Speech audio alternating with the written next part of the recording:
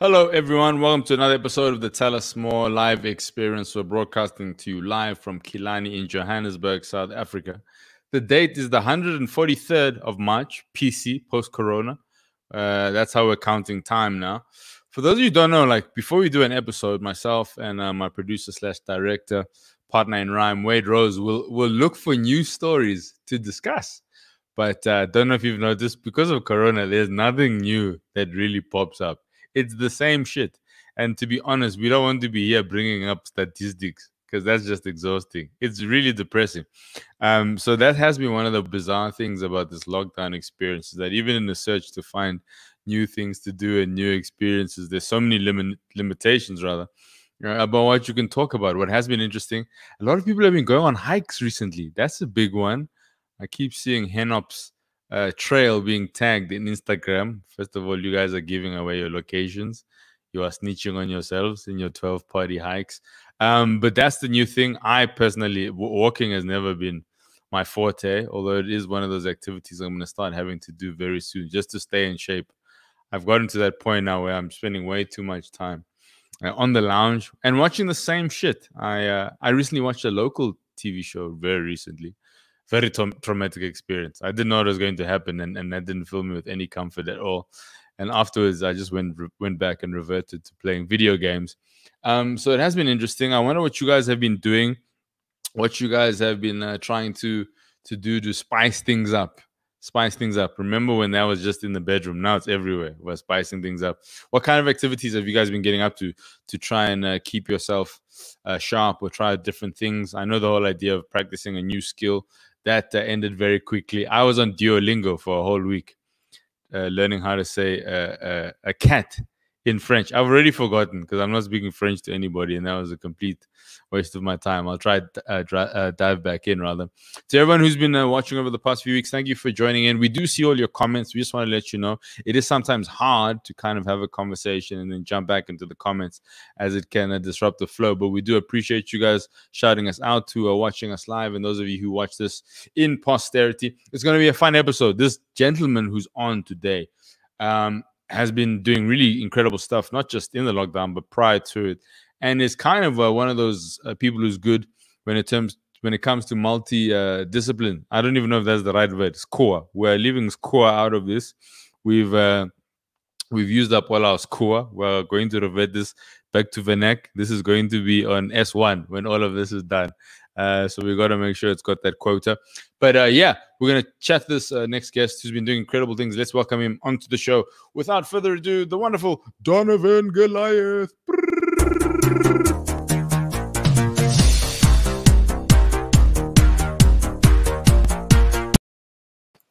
Yo, what it eats, my man?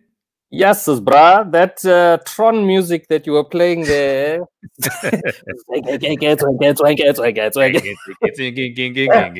It's like you're about to fight someone, but in the 80s only. Yes, I was waiting to see. You know, what was it? Galaga. That game, Galaga, and Galaxian. Which one is that now? I think it was on 18 in 1. with a jet moves at the bottom of the screen, then you got to shoot things up. I think it was called Galaga. But that's fine. You know, those cartridges, it was called Galaga on 18 in 1. But then when you buy 32 in 1, it's called Galaxian. You know, one would say Super Mario Brothers, the other one was just Bros. Remember that? Weird. I do. Those cards, yeah, it was always like 32 in 1, but 4 versions of the same game. Then it was like Olympics, Commonwealth Games, Sports Day. Then you're like, this is all the same thing. Why are you lying to us? It's all the same. I must admit, though, it did take me a very long time to figure out that it wasn't actually called Super Mario Bros.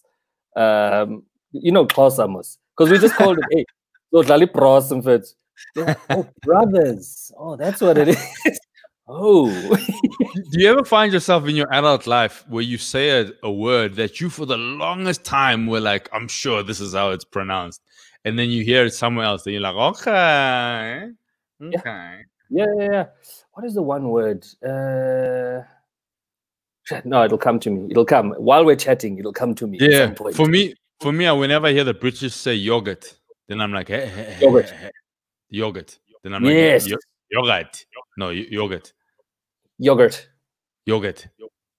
It's I'm like, no, I don't know. It's on the tip of my tongue. This thing, I can't figure it out. What is it now? No, it'll come. We'll get to it. But like I said, we're in the midst of these really bizarre times. It's been interesting kind of watching how everybody's been making stuff and creating. Like, what's kind of your experience been? Because you've done some really dope stuff with Castle, I think Gumtree too, a couple of other brands. But it's what's fascinating is like you had all these skills already. It was really just an element of using them within these circumstances. Yeah, man.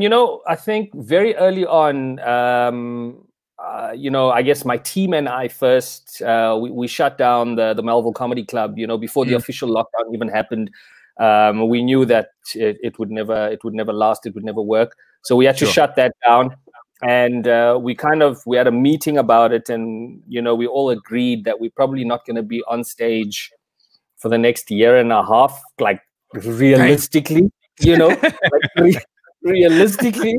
So long game already from the get-go. And then the official lockdown happened. We were told that we needed to stay in our homes. It was tight, So my girlfriend Davina and I, who's also an entertainer, she plays the violin, same situation. And yeah, man, I knew that if I was stuck at home, I would get a little depressed, not making, not creating, not being on stage, because you take a big part, especially if you do comedy, there's it's a big chunk that you take away from somebody, that excitement of going, it's like fishing, like you're just going to throw stuff out and, it's you never know if you're going to get any positive feedback, from what you've thrown out, but it's still fun nonetheless to try. So yeah, that was taken away, and we had a chat about it, and I said, let's just start making stuff, because we've never collaborated. She's a violinist, I do comedy and talk rubbish online. And yeah, we just started making things, where we just kind of blend our skills together, and it was something fresh, it was something new. A lot of people were stuck at home and they were online, so there was a captive audience. The first post went well, so we were like, oh, let's just keep it going, because the excuse wasn't time. Like, we had time. Yeah, no one is busy. None of us have been busy. We had time to make this stuff. But, the other thing is, like a lot of the stuff that we had put out up till now is stuff that I've been wanting to do for the last 8 years. Wow. But, and I'll get back to this story, but I think it's very important to say that, for the last 8 years, man, I've been wanting to be a little bit more active online on social media, because I come from an advertising background. I've got multiple skills, I take pictures, I can design, I can illustrate, I can do all of these things. But, when you convince yourself that you should only be doing one thing, like that crazy jack of all trades thing, it's very negative. I don't like that saying anymore, because it locked me into a discipline which was just trying to focus on comedy, trying to do. Well, also the problem with that phrase is that it ends with the jack of all trades is the master of none. Exactly, right? Which is also a distortion of the idea. Yeah, exactly, man. So I watched a great, and I heard you speaking about it earlier on, about being a multidisciplinarian or whatever. But the coined phrase actually is multi-potentialite, which challenges the jack of all trades thing. And basically, it's somebody who is good at a lot of things, because there are those people. You know, I had an interview with Lesego Tlabi Coconut Kells earlier on today, and she's one of those people. Like anything she touches is gonna kill. You know, she's a great author, she's a great actress. Like everything she touches is like she's good at. You know, and she admits it. And I like that energy. You know, but then I messed myself up at some point where I read a book called The One Thing, which is also a. And the opening of this book, great, New York Times bestseller. It was recommended to me by a friend. You know, it was there, bro. They hyped this thing up. So I was like, yeah, I'm in here, man. And the opening line of that book says, if you chase two rabbits, you'll never catch either one. Wow. Hey. And I was like, oh, man. So I messed myself up reading that thing because I took it too hard. You know, so I'm like, no, let me focus on one thing. Let me just focus on doing my thing. Because they've got great examples in there. The Beatles, Oprah, a lot of these people who only, when you think about them, or you think about a discipline, you think them, you know? Yeah. So, yeah, man. So I kind of only just focused my attention trying to do comedy, and everything was just comedy. I guess, you know, with Goliath and Goliath, our company, that's all it was centered around. But I was never really fulfilled. And I somehow convinced myself that I can't be posting anything else and changing the narrative, because that's going to confuse people, which is such a weird thing to say. That is interesting. Yeah, it's very strange, man. But what the lockdown taught me, and Anele actually said this very well. She said, it looks like the captivity gave you freedom. Ooh. Like, damn, that's so true, you know, because the rules were taken away. And this just gave me an opportunity now to just express myself and just put things out there, you know. And for the longest time, I always thought that the one thing was comedy. But I think my one thing is creativity. Comedy just happens to fit in to one of those slots, you know. And it's been so liberating, bruh, you know, just getting up and making whatever. You know, as long as it's fun, funny, and creative, if I'm ticking any of those boxes, then it's okay. Good. These are the things I like, you know?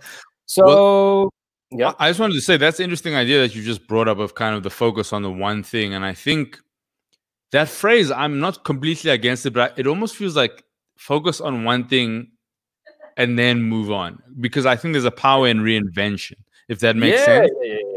No, like it is good to hone your craft, but then after that, go ahead and try something else. What do you think of that idea? No, absolutely. I agree with that. I mean, I think Donald Glover is a great example of that. That's exactly what he does. He's like, I'm committing, I don't know, 3 or 4 years to just music, but I'm going to be one of the best at this thing. And once he feels like he's reached his peak, he's like, I'm out. We're gonna make a series now, you know, and that's what he does. And I like that, man. You know, I think what that does is it takes away this concept of time, you know, that you have to have achieved certain things within a specific time. You know, by 30, you must have done this, you must have done that. And, you know, there are people out there who are like, nah, bro, just enjoy life. If you feel like this thing's not working and you could be better somewhere else and this thing is going to be amazing for you, then go there, you know. Like, there are no rules. Nobody decides, especially if you're a freelancer. You know, you're the boss. You must decide, you know, how you want this book to unfold. But I think it's interesting. I think everything kind of has unwritten rules. And I was thinking about this today. You know, I was listening to, I know you're a big fan of Wu-Tang. And I thought I was a fan of Wu-Tang too. And then I listened to Wu-Tang Forever. And I was like, there's a lot of stuff here that I don't remember so fondly. But for real. But it's interesting. In one of the intros, RZA off top is like, this is what hip hop should be. None of this dressing up, none of this whatever. What do you think of this idea that sometimes industries create these unwritten or unsaid rules that people within them are supposed to subscribe to? Like, because that's a bit weird, right? That is very weird, man. And there are a lot of industries like that. In fact, there's a great documentary that came out in like 2009, 2010. It's called Influencers. It's a short documentary. It's like 15 minutes, right? And that's before that term became it's pretty watered down and washed out right now. You know, if you say the word influencer, there's too many negative connotations centered around that. But what that documentary was about before Instagram and all of these things was about guys who sort of changed the game within their industries.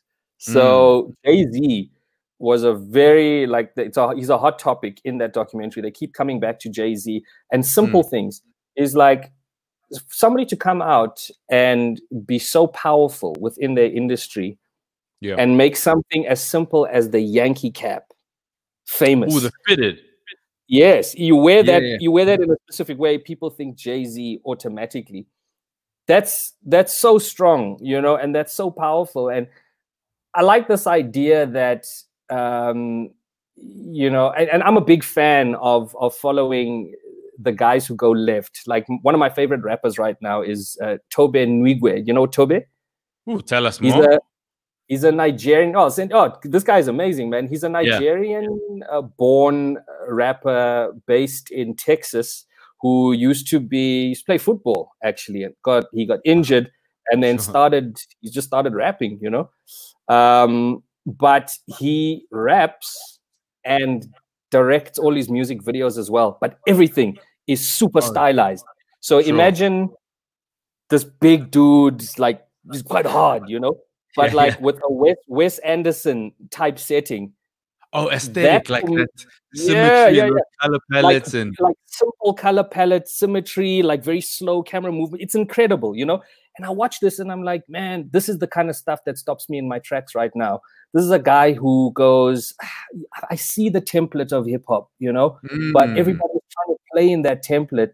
And I don't want to be a guy who starts from the bottom and I'm going up against all of these dudes and I got to prove myself up the chain before I get recognized. It's better for me to kind of go left and really just put out what I like, you know, the stuff that makes me happy. So when I see it played on wherever, or if somebody like tags me in it, you know, I go, damn, okay, fine. So somebody actually appreciates this stuff. So it's taken me a very long time to find those people because we get sucked into templates. Have you seen documentary, the hip hop documentary on Netflix? What's it called? Hip Hop Evolution. Yes, where they speak about. I love that so much. The New York episode for me was so powerful because, in fact, RZA I think actually speaks about it there where. So Brooklyn, Nas, Biggie, they were the guys. They had a style, you know. So the homies so the homies in Staten Island go, okay, Sharp. In order for us to stand out, we've got to come up with a whole different thing. And that particular episode showed that, bro. Like, when you look at the guys from the South, they have a completely different style, but they are as powerful as the homies in Brooklyn. Versus now, where everybody's trying to do the exact same thing just to get a little bit of hype. Back then, in order to stand out, you forced yourself to be different, but you rammed it down people's throats as much as you could. So production quality was on par, but the ideas and the aesthetic and the textures were different, which made it interesting, you know? And I think we've kind of, I don't know, it might be because of social media and the fact that we're being exposed by so many things right now, and that in order to stand out, you just kind of give people, you know, what they know. It's already out there. Yeah, I mean, trap music is testament to that, I guess. But yeah, dude, like I'm a big fan of following the guys who are willing to try something different and challenge the so-called rules, whoever makes the rules. Well, I mean, for me, that's interesting because I think what's hard for a lot of people is committing to an idea, you know, or believing in your idea. I think it's really hard when you have a vision that maybe isn't or doesn't exist in front of you and you're the only one pushing it, to be steadfast and believe in yourself. Like, how much of that is important in believing in what you're making and creating? That's why it took something like the lockdown for me to put out what I'm putting right now, because it's exactly that thing. I have no reference. There's no other comedian out there who was like, hey, I do all of these other things as well, you know, and I can make this and I can make that. There was nobody. So you're the guy who's setting the trend, which is scary, bro. It's scary to be that guy because, I mean, once again, I'm going to use Coconut Kells as an example. You know, she started putting stuff out and people misinterpreted it because they didn't know that this was satire. So yeah, they totally missed the train. And they dragged her and said the worst things to her, and she was on the verge of giving up. Like, she told me, she's like, hey man, I was this close to giving up because this stuff hurt. Nobody was seeing my vision and what I was trying to put out, because it's never been done in South Africa before, that kind of thing. Sure. Yeah, it's not it. I mean, when you speak to somebody, they're just like, no, you read all of these things and they say, you just believe in yourself, believe in your idea. No, it's not that simple. This thing is very difficult, especially now when keyboard warriors or keyboard gangsters are going to come at you every time you put stuff out. It's so difficult to just, I guess, try and put something original out there. Not even original, something that's all you. Yes. Yeah. I mean, that's so funny to me, like, because believe in yourself is like these tropes of advice that people give. Like, what was the one I was thinking of in lockdown? Like, you're only as good as your last gig. Then you're like, no, man, I was great. I was great for a long time. Why are we not counting all those other thousands of times? Yes. That's unfair.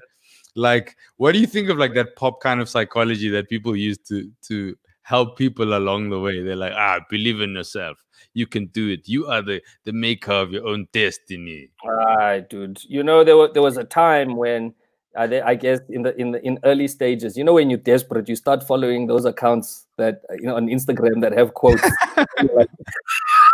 If I read this stuff every day, I think I'll get there.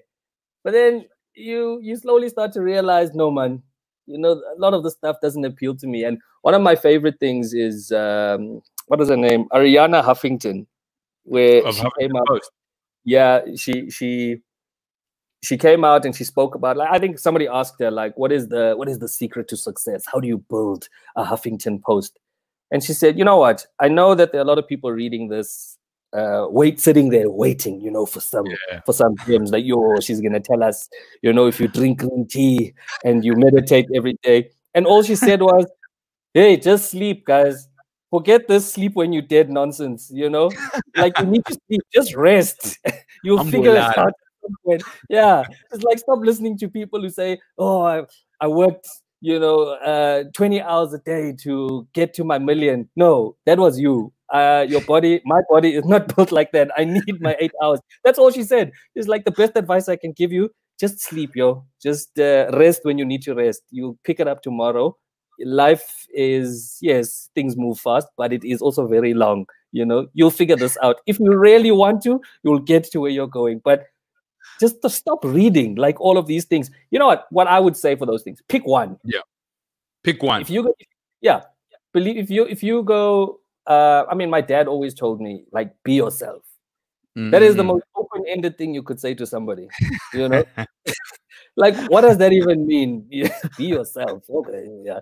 Because for a lot of people, you mustn't be yourself, eh? Maybe. As you said, I was like, ooh, that's not. I've seen people be themselves, and I've unfriended them on Facebook. Yes, but it also took me a very long time to understand what that means. I guess as you get older, you figure out certain traits, certain qualities about yourself. Comedy, I guess, trying to find your voice in comedy. I think that's an interesting lesson for us, where the stories that you enjoy telling, the way you react to, after you've told that story, if you've got a laugh that just comes out naturally. I think that's the thing that separates you then from everybody else. And I guess that's how you start to unpack what be yourself actually means. Is just love, bro. You don't need to put on an alter ego or a character here to impress people, because you're trying to do what you think they want to see. I don't know, man. I'm still trying to figure that phrase out. I mean, I agree with a lot of what you've said. I mean, again, to whoever's watching, like, not to say don't read motivational quotes. I think there's definitely value in them. I'm trying to figure out what works for you. Oh, so the phrase that I've been hearing a lot is like, what serves you and what empowers you, right? Because those are the things that help you. I think we all read stuff, and some of it works for us and some of it doesn't. But then it brings the bigger point. How important is it to know who you are in all of this chaos in the world that you exist in? Yo, Um, you know, once again, I'm going to use this lockdown as an example because I can safely say that I think this lockdown has finally exposed who I really am, you know? Interesting. Yeah.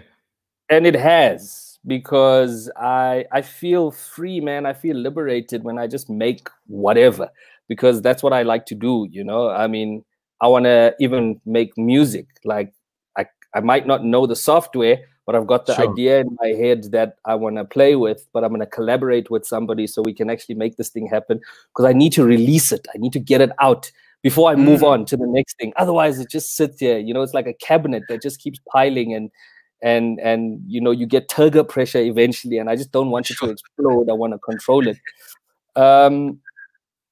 And yeah, I mean, your question was how important is it to know thyself? Really, that's the real one, because that's the difficult one. I think I think we consume stuff around us, which is good. You know, people give us information, insights, and sometimes it can distort how we really perceive the world, because we're just repeating what everyone else is saying. Like, how important is it to figure out what it is that they want? You know, there's a. Do you know Austin Kleon? Tell us more.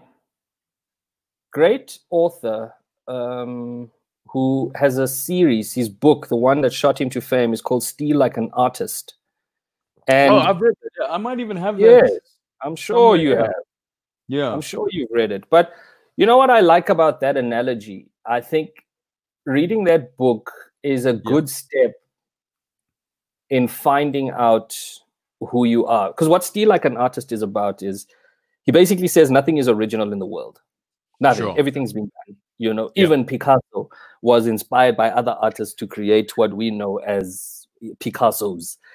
And what he says is that somebody like, and I thought about this a lot, you know, and he's like, when you're trying to create something original, the first part is understanding, you know, what it is that you like. So if I'm going to use, let's say, design as an example, I know what kind of design I like, right? So we'll start with minimalism. I love minimalism when it comes to design. Clean design. Then within that, I've got my favorites. Sorry, you want to say something?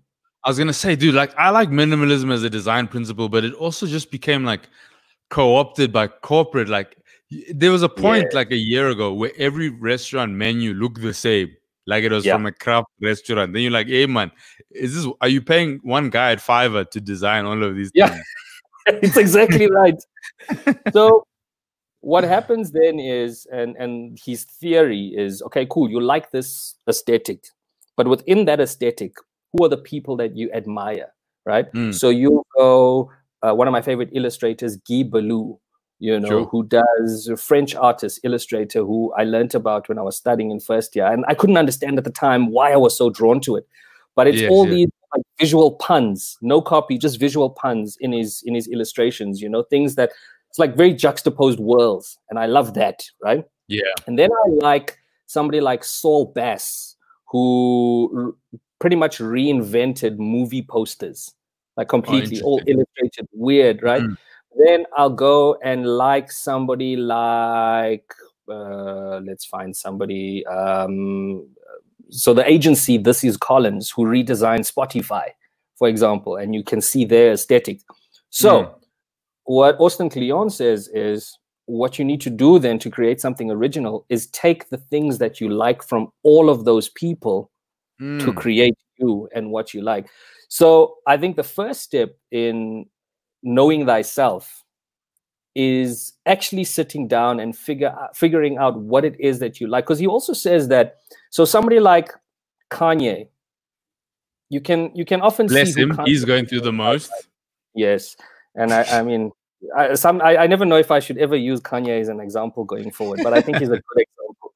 Sure. Kanye's got his favorites, you know. He clearly went through the Michael Jackson phase, but like I mean, there's a great YouTube channel where this guy explains how Kanye's music videos, the cinematic nature of Kanye's music videos, actually come from Michael Jackson, because that's what Michael did when he made the the one with Scorsese, Bad. That was full on. That was so different for the time, you know. Thriller, those were short films, but he took it there, you know. So he says, when you start to understand who your heroes are inspired by, then you start to figure out the thread. Then you'll fully understand what it is that inspires you about your heroes, when you figure out who they was sourced their material from.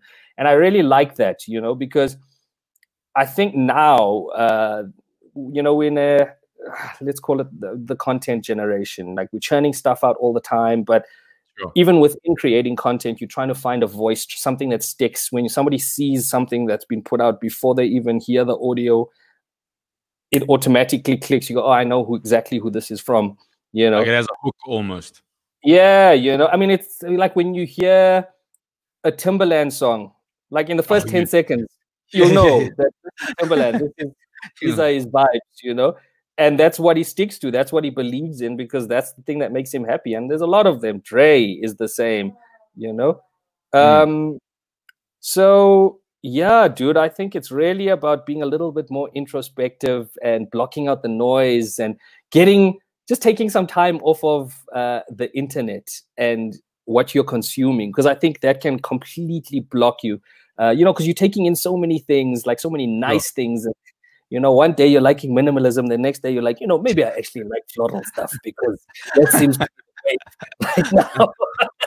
When you explore pages like just basketball plus art plus whatever, you're like, hey, I don't know what's happening here. I don't know. Is this me? I don't know if this is me. I don't know. I think we deviated from the original question there, but anyway. In fact, it's all good. From your first question, we were still explaining making stuff during the lockdown.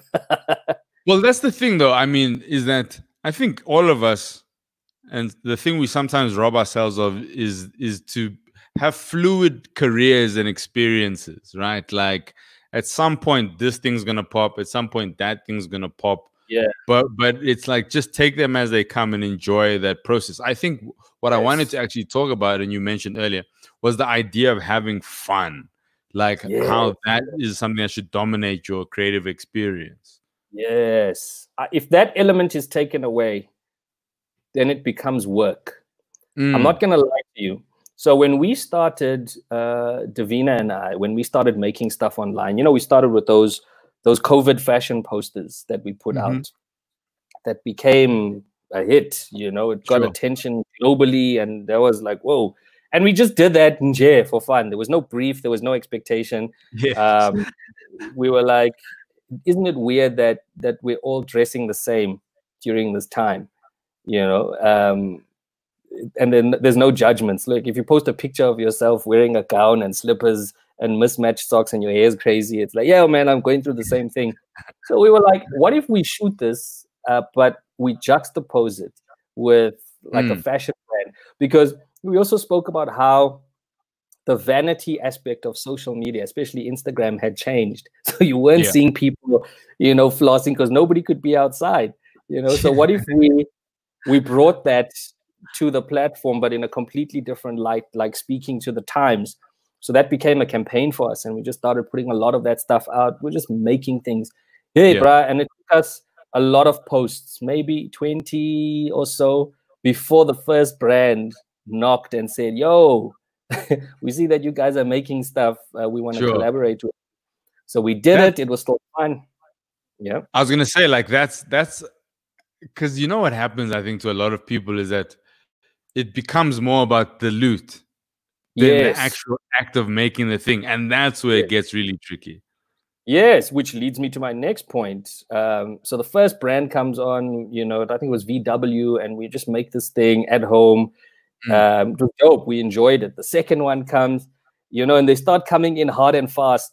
Now there are expectations, and there are hard deadlines, and there's money attached to it. So you start putting value to the idea. Oh, so they've paid you this much. Now you sit and you go, no, man, I can't just shoot this thing in my backyard on my cell phone. Oh, they're never gonna like this. Now you start to overthink it, because the fun gets taken out. Now it's work again. Yeah. which is one of the reasons why I left advertising, because comedy is play, it's a lot of fun. And one of the reasons why I don't think I could do a one-man show online, because I just don't think it just wouldn't be fun for me. I mean, like myself, Jason, and Nicholas have done it as a trio. And I guess I'm just overthinking it that way. Maybe not. I don't know. I might be overthinking it, but that's exactly what started happening to us. We started getting all of these deadlines. More and more people started jumping on it, and you start to overthink it. Every idea you come up with now, you put a value to it. You start to question the aesthetic of how you do this stuff. And, you start to ask yourself, yes, it's like my audience that I've built online doing the stuff organically, are they going to be like, well, even that's like a bizarre thing that we've had to start thinking about, like organic. What is, like nothing, exactly. Like everything is marketed, dude. Like even if you do a show, it's not just something somebody picked up on the street. Then they're like, did you see Donovan's got a special? It's like, so the idea of organic, even that's really weird, Yeah, and it's I think it's weird. It's like a weird imposter syndrome. You start to imagine what the consumers would think about this, which is so weird, because when we started doing the stuff in the first place, we didn't care what the consumers thought. We were just like, hey man, let's just let this thing go and see what happens. It's that fishing thing again, Sure. And now recently we've kind of just gone, you know what? We're gonna have to start turning things down that we know are gonna mess our energy. Because the moment one messes your energy, everything else now starts to crumble. So I'm just trying to protect it as much as I can. I mean, at the end of the day, we're still in a pandemic. There's still anxieties that you're dealing with, So that little bit of positive energy that you have, you can't let that be sucked dry because a bank has told you, we don't like this. You need to tell people about the card. Rewrites now and shit. Yeah, and then I'm like, no, man, this is not what it was supposed to be like, guys. This is weird, So that's so funny. Yeah, that push and pull is easier under different circumstances. Yeah, absolutely. But going back to the fun element of it, dude, the moment you take that away, and I think the audience sees it as well. I guess comedy is the same.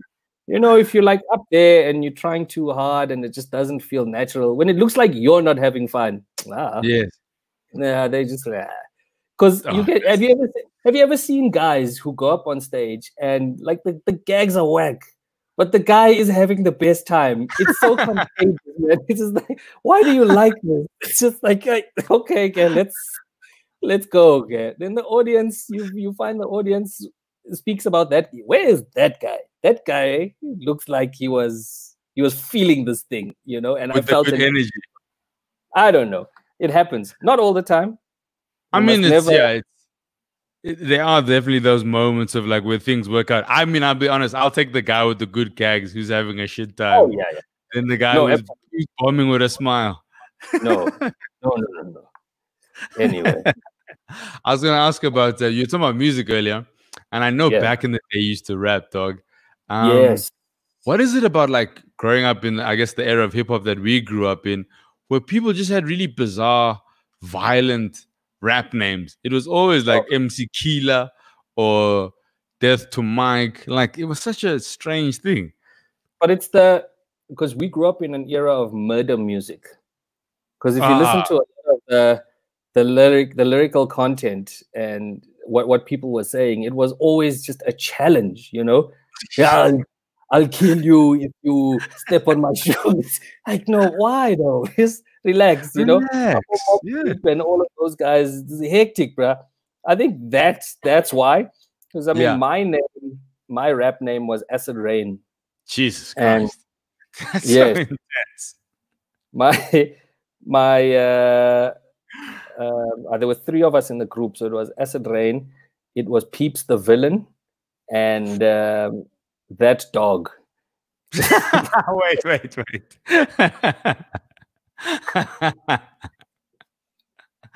what? That third one is just like, that person sounds fed up. There's no particular dog, it's that dog. That's what it was. Oh, that's fire.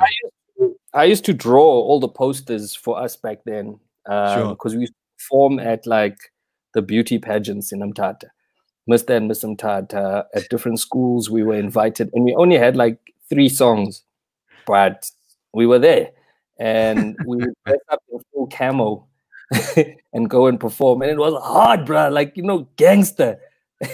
So our group was called Outbreak. Outbreak. Well. So, oof. Oh, that didn't age well.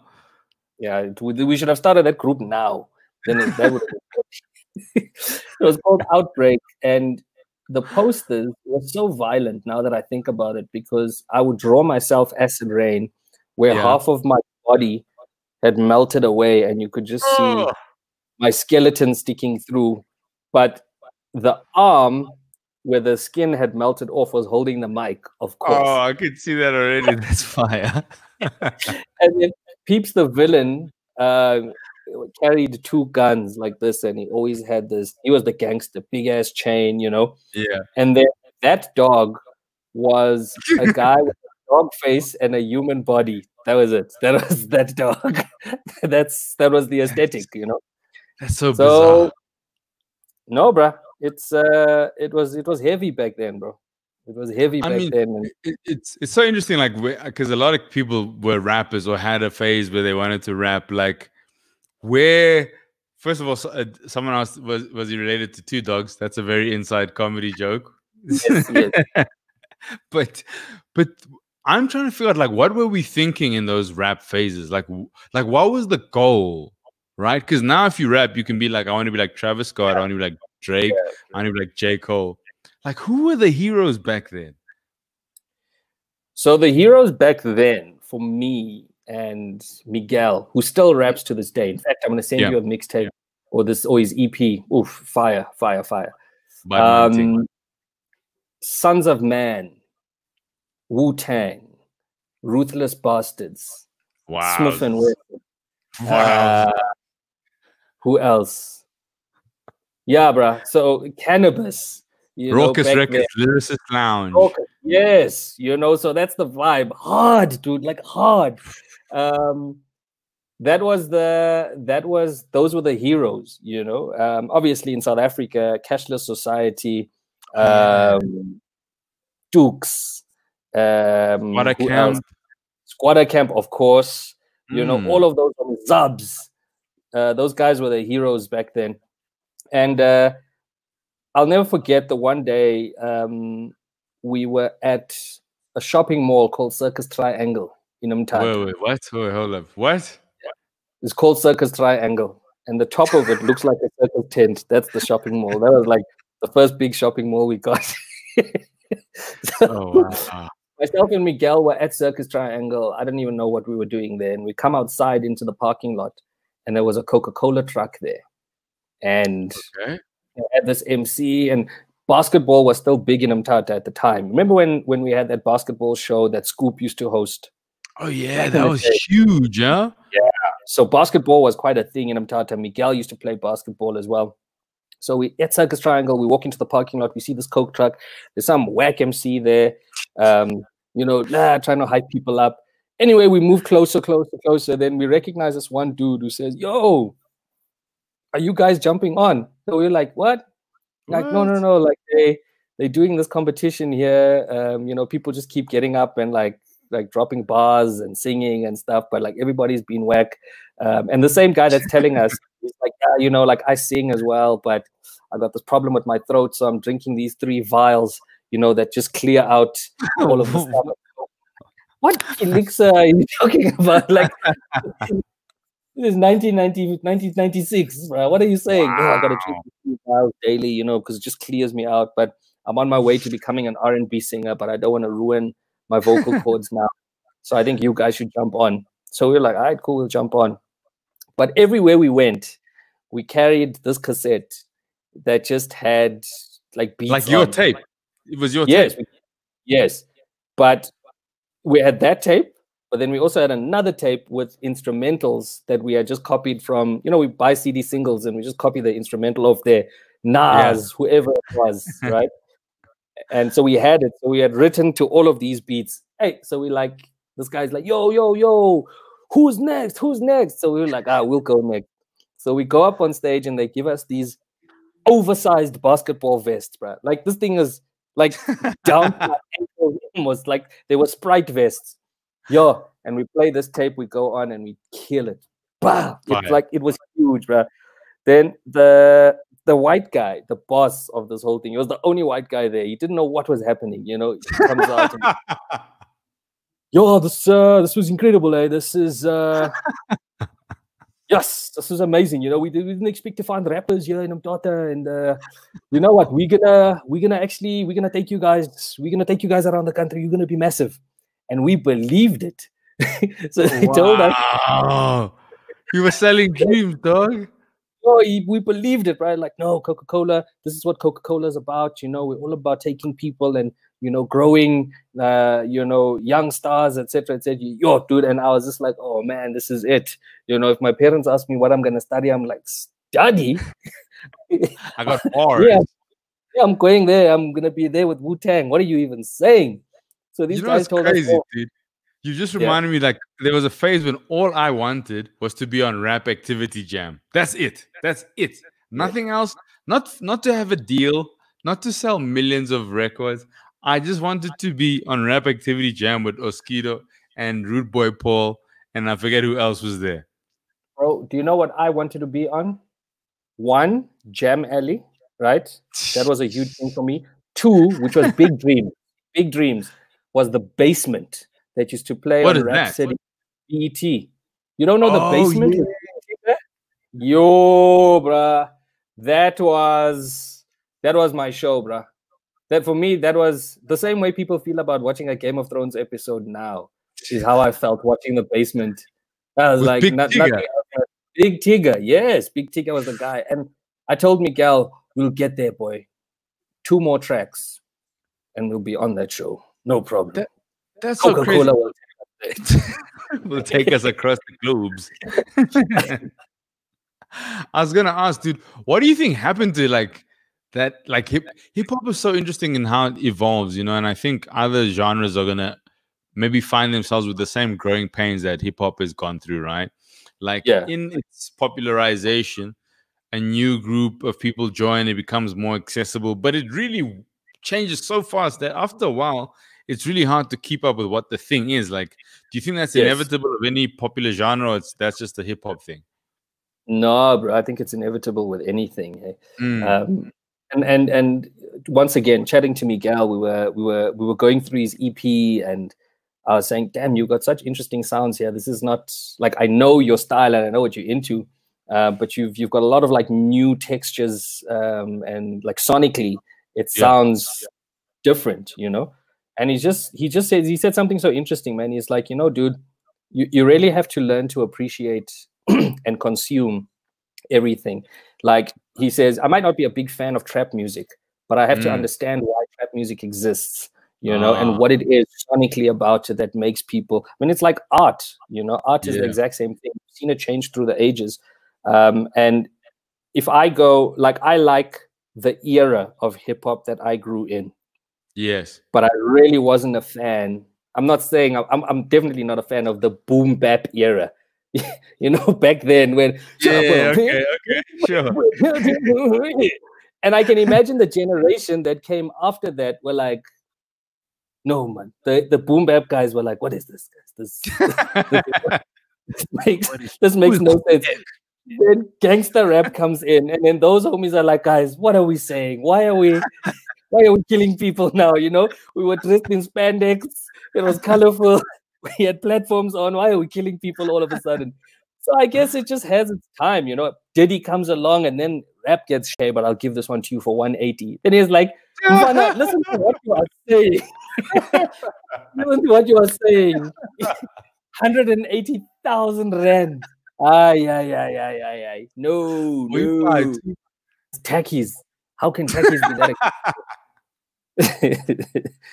So I was like, you know, once again, wait, because if you think of somebody like Daniel Asham, who's a sculptor, the colorblind cat. Yes. So Daniel Asham, who's a sculptor who's colorblind, collaborates with Adidas, creates a set of sneakers that are reminiscent of the textures he uses in his sculptures, but are all muted tones. All you're buying is a Daniel Asham sculpture. It just happens to be a sneaker. That's the canvas, you know? Yeah. And it's the same thing with the Christian Dior thing. You're buying, is it Rick Owens? Who's the Christian Dior creative director now? Who is it? I'll have a look now. To Rick Owens's vision. Not so much, they slapped a logo onto it. I mean, I don't like it personally, but yes. I can see why. You know, Virgil, I think, is a great example of that as well. You know, you're buying Virgil's man. Some of Virgil's stuff, I'm like, yeah, and then I'm like, no, you just put a tag here, man. It's did you see the thing he did for Drake? Drake's private jet. Drake puts this thing out saying, yeah, Virgil designed my private jet. And all he did was, in his quotation marks, if you're reading this, we've already left or whatever. Then I'm like, oh my goodness. Is it designed? Is it designed? I mean, did you see Virgil's cover he did for Pop Smoke? I heard everybody was upset. I didn't even look at the original, but I heard the community was mad. Big mad. What was great and why I love social media is, and I knew that was going to happen. So he puts this thing out, you know, and you know, everybody was like, no, fam. No. And then somebody was like, what's this thing? But then people they created a thread, and it was, if Virgil designed iconic hip-hop album covers. So they took all the ones that you know and just did it in word art. Bruh. No, Virgil is really tricky, bruh. Like, and you know, the unfortunate thing about Virgil with people is it's all hype, you know. The hype blows Virgil up, and unfortunately, there are consumers and people who don't know why they like it, but just because Virgil did it must be dope. Like, why are we arguing this, guys? It's Virgil. I'm like, no. I mean, it does feel like, I can see sometimes it feels like a stamp of approval at some point. And the designer is Raf Simons, who also has. There's a Raf Simons Stan Smith, dude, that is like, I don't know how much it is, but it's a crazy price. And I've always wanted them, but I'm like, 400 quid. Because you can never find them. Where the stripes are just the R. Yeah, you know the one. Yeah, those exact. I'm like, these are so dope, but damn, I don't know if I could pay this loot for this sneaker. But it's interesting because this week was this whole saga about fake sneakers. What do you think? Because I think we've become. I mean, I like sneakers. I'm not gonna lie. I bought like Jordan 11 breads just before this lockdown. I think there's a certain kind of status that comes with clothing and material things. Yeah. And sometimes people are willing to cop the not original thing just because it has the look. Do you care about fake sneakers? You know, someone just said you can get 200 Rand Virgil Ablohs in Marabastad. Like, what's the point? If it looks the same, why not just go for the thing? You know, 1800, some people are saying even. I can't, bruh.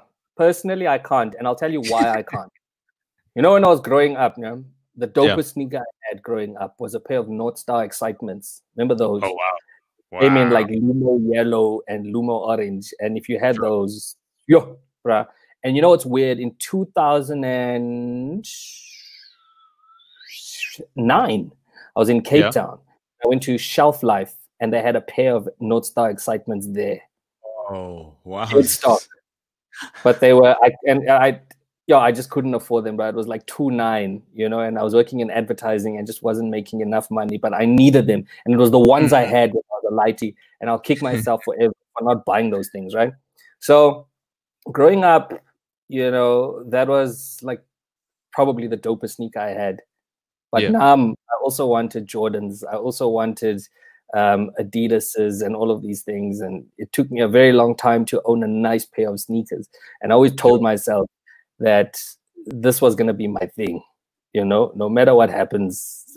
You know, when I start making money, I'll never buy a fake sneaker. I need to buy the real thing just to fulfill that void for many years where everywhere I went, people were like, Excitements again. Hey, he's the clown. Like, dude, come on, man. Why? Let me leave. Why are you doing this, please? Then I got a pair of LA Gear lights. Wow. And that's when I was like, hey, these things, this is a powerful thing, Mas. You know, when you have a pair of sneakers on and you go to school on Civies Day wearing LA Gear lights, now you're taking people to like the dark alleys so they can actually see.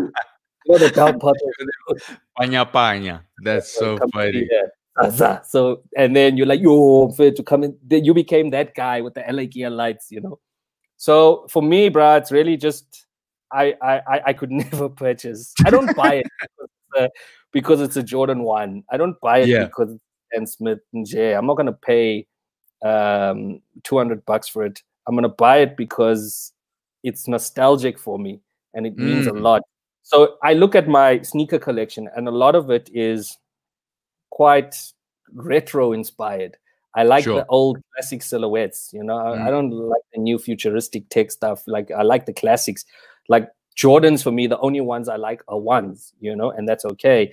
I'm a fan of Stan Smiths. I'm a fan of like old school New Balance silhouettes, only because I used to see these things in The Source, in Vibe magazine. I'd see these guys rocking these sneakers, and I actually convinced myself that I'd never be able to afford these. I could never. I'm never gonna like have dope sneakers in my life.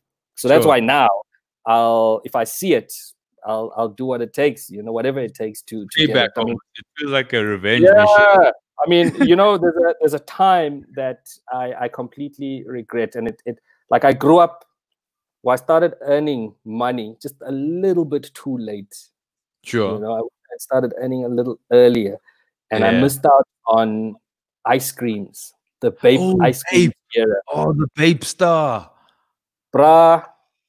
You know, and you'll never find Bapes now ever. And I just didn't have the resources for that particular era. And every time I see a pair of Bape Stars, I'm like, god damn it. Dude, I'm sure Reebok make a version of them. I don't know, man. I don't know, but you know, like Pharrell back then, when it was like still like that's all they spoke about. Ice cream, BBC. Ice cream. When Clips, Pharrell, Nigo, obviously, all of these homies were rocking ice creams. It was BBC everything. I was like, man, one day it's one day. And then they stopped. Yes, sis. Yeah, dude, bro. So it's really just all nostalgia for me, man. Dude, I mean, you just reminded me. I was in London once. I stumbled onto the BBC store in Soho. Maybe it might have been actually on a trip that we went on. Yes, we were there together. Yeah, we were shooting a castle ad. And I stumbled into the store and I was just like, oh no, this is not in my tax bracket. Let me walk out of it. I'll show myself out. Thank you, sir. I'll show myself out. No. You know, it's those stores where when you walk in, they're like, yo, what up, man? But then they look at you, they look at what you're wearing, then already they've gone, just let him go look. It's fine. There was a store like that in PE. When I was still studying in PE, there was a store called Delbro. I think it's still there. Delbro was like that was the store that they always had the latest stuff. Back then, the dope sneaker was Nike Shocks. You know those Nikes that had those shocks? Oh yeah, I hated those. I've hated those since I was a kid. Forever. Yeah. So that was like, they were the first ones to have it. That's the only place you could get it, those vibes. They had the latest stuff. You walk into Delbro, bro, and you know, I'm still studying. Now with the homies, and you walk past, you look at the window, the guy comes out, he's like, yo, what up, fellas? I can give you a good deal. But he's looking at what you're wearing, and then he goes, but it's fine. Everything we have inside is in the window. It's okay. You can just look here. Yeah. You know what I did? But I'm so petty. I think, 5 years after that. So I finished studying, and I work, and I had to go back to PE for something. I made a point to go to Delbro, and I walked in, I bought 3 pairs of shoes. Like, I liked them. I didn't love them, you know. I liked them, but I was like, oh no. One day, it's one day. I'm coming back here, guys. I'm coming back. There's no way you're going to look at me like this again. Yeah. Those guys broke my soul, bro, completely. Can you imagine telling me, no, everything we have is here in the window. You guys don't have to come in. That's such an expensive middle finger, dog. That's such an expensive way to tell someone. This is so. You just reminded me of I knew someone who did the same kind of thing, where if they gave you a dirty look in the store, they were just like, I'm gonna rack this whole thing up and then force the person to help me carry it. Then I was like, I'm sure there's another way to do this. It makes sense, but this is a very expensive pursuit. That's so dope, man. But yeah, bro, I think with people of color in general, asking anybody that question about why would you pay so much for this thing, like, Baba, you don't understand. When you're growing up, aspiration is everything. Like, you look up to people, whatever media you're consuming, and all you want to be is that guy. Like that person. Yeah, man. I read this great book once. Well, it's not even. Yeah, it's called Marketing Through Mud and Dust by a guy called Kuzi Kuzwayo, and it was all about marketing to people in townships and the brands that got it right. So he breaks down, that every toothpaste is called Colgate. Yeah. And he explains why, because those were the only brands back then during those times that were allowed to go in. So not every brand was allowed to be sold, in those areas. So that became the thing. ShopRite, every packet is called a Checkers because of the branding of that thing, and that's where black people were meant to shop, so that's all they knew.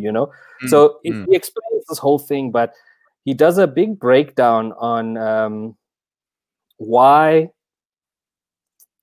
supposedly poor or people in those areas rather would spend so much money. Like, why would you buy an Egna pants for 2,000 rand when your wages are 300 rand a week? You know what I'm saying? It doesn't make sense. No, it doesn't make sense. Like in the real economic world, that is like that's bad. You are very bad with money. But this guy's like, yo, man, when I wear this pants, I just want to feel like everybody else. I don't want to go out there and make people think I'm poor. I already have to live in this environment, and I already have to eat and breathe this every single day. Like, give me a chance to experience the so-called wonderful life that you're speaking about, even if it costs $2,000. That's just an investment in a little bit of status for me. And I loved that so much, And I worked on a campaign, like we had to relaunch Mobicel. The cell phone cats, Yeah, the cell phone cats. And this guy said something so interesting to me. He said, the guy who was the CEO at the time, because Mobicel phones are designed for a lower LSM. And they all come with like dual SIM card. So the analogy behind the dual SIM card thing is that people could switch between networks. So you could switch between Vodacom and Cell C, who offered specials at different times. So if Vodacom ran until 10 o'clock at night, and rates were specific, whatever they were, but then after that, Cell C's rates were cheaper, then you'd switch your SIM card to Cell C. So you wouldn't have to take a SIM card out, you just switch it on your phone. But he says what he did was he went to China and he bought phones that looked expensive. So the casing looked like a smartphone, but the software was like first generation, terrible. And he says he did a lot of research. Yeah, very, very basic. So he says he did his research, and one of the things that came out is that all people wanted to be able to do was take their phone out when it rings without feeling embarrassed and just put it down on the table and leave it there with the other guys, so that you're not hiding it in your pocket, because people will automatically class you and put you in a box based on the device that you have. And that was the reason behind starting the company. And I was like, damn, man, that's so interesting. So he's like, yeah, I was just trying to create status symbols affordable for people who could never afford the real thing. That's why I started the company. Damn, I was like, shucks, that's so deep. That's wild, right? Yeah. I think, we often don't think about that because, you're right. Some of it is just bad expenditure. Like, I've got sneakers where like, I shouldn't have done this. Obviously, this is dumb. But that element of having some kind of dignity, I think, is important, and people yearn for that, even with like Sunday clothes or whatever. But the thing I wanted to really talk about that you brought up was nostalgia, because now in these testing times, it seems like that's what we're all yearning for. Why do you think that is? Why do you think everyone's trying to kind of reach for something that reminds them of another time? Wow. You know what I found during this time is like compassion has really been a big deal for a lot of people. I'm finding a lot more people helping, just providing where they can, which is so great. I think we're going back to being human again. Which sounds like such a weird thing to say. We're going back to being human again and just kind of being there for each other. And I think because we're locked up in our homes with the things that we have, like you look around and you start to realize, man, there are a lot of things I don't need. Hey, like really, because like us, we're never really at home. So you come home and you have a shower, you make yourself some food, you sit in the lounge. There's a great video that somebody posted once. It was an architect, and he's fighting for people to move into smaller spaces, because he's just saying that you don't need. A lot of people don't use like 60% of their homes or something like that. So they showed you these heat maps where people actually spend the most time, and he's like, this is all you need. Like you don't need to be spending so much paper on a massive property. And I think that people now have started. This time has allowed them to figure out what they actually need, what makes them happy. They want to go back to the basics a little bit, and I think even with clothes, bruh, like it seems like such a weird example, but like I look at a lot of the stuff I have and I'm like, hey man, I don't need this. I don't need this at all. Like, I need the no man, this makes no sense to me. I think that that's what it's done for us. It's really made us just stop and look and just go, well, yeah, I liked I want to go back just to being a nice person. I want to help where I can. I just want to like call my parents up and tell them I love them and just have conversations, because I don't know if I'll ever see them again. So I think it's really put people in a weird, weird space where they're just going back to when things were still cool, before all the pressure, before all the what would you call it? And I'm not even talking about now, like during this time. In general. Like, in general, I think we just got so consumed by everything in the world that we're yearning for basic things, bruh. When you see people going, man, I just want to be outside, and not in my yard. I just like, that's all I want to do. I just want to hug somebody. So the things that you took for granted back then, you start to realize, man, these things are actually so important. I just want. I'm tired of motivational quotes, man. I just want to do the things that they're saying in the motivational. I think those motivational quotes need to change, actually. And that's what they need to become. Not believe in yourself. Hug someone when we are done with this. Whatever. That must be the new. That must be the new motivation. What? We must get my Levin like a deal with Carlton Cards. That company. Just get right birthday messages. It's so funny. I got reminded of a Facebook post that came up today. Actually, that's so weird. I said I want my Levin to narrate all Animal Planet documentaries going forward.